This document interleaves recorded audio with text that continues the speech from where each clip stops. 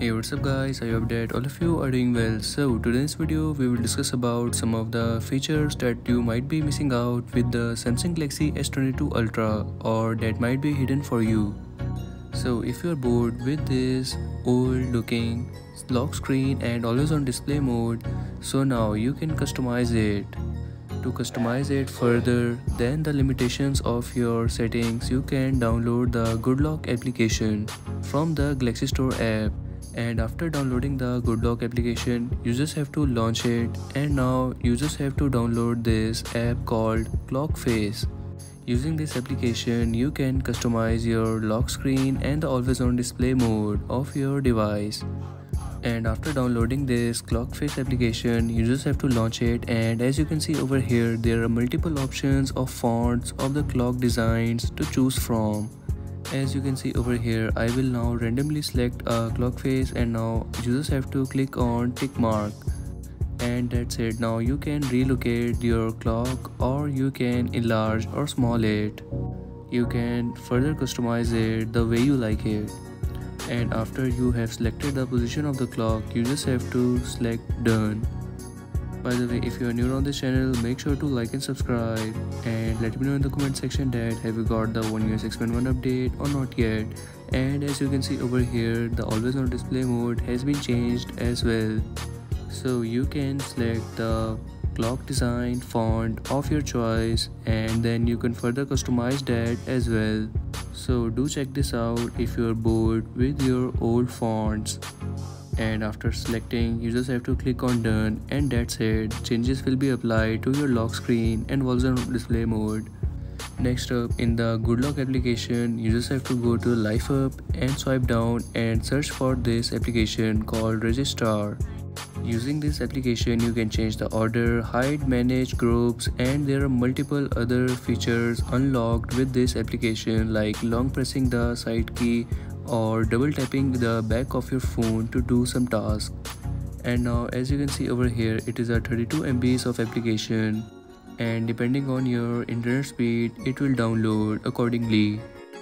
And when the download is complete, you just have to click on this application to launch it. As you can see over here, after launching the application, you will get to see these options. As you can see over here, there are multiple settings now available with this application.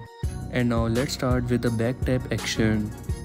To turn it on, you just have to go to the back tap, and from here you just have to select double tap, and now you can select the task you want to perform. I have selected show notifications. So now whenever I will back tap on my device, it will show me the notifications. As you can see over here, on back tapping it shows me the notifications. There are other options as well, like going to the recent apps or going to the camera, or you can select to open another app as well. Also, you can change the intensity of the double tap as well from here, as you can see. And if you want to turn it off, you just have to click on this on off button to turn it off or on. And now next we have this side key press hold function. Now you can remap your power button to do some tasks. If you long press your power button, as you can see, I have selected to turn the flashlight on. Now whenever I will long press my power button, it will turn on or off the flashlight. There are multiple other options as well to choose from, and if you want to turn on or off, you just have to select turn on off.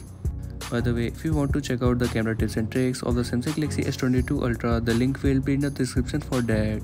Now if you go to the search options, you just have to select allow creation of a shortcut. And now if you will go to the settings and search for any settings like wallpaper over here, and then long press it, you can add a icon on the home screen. As you can see over here, the icon has been added, and now whenever I will click on this icon, it will directly make me go to the desired settings where I have selected it.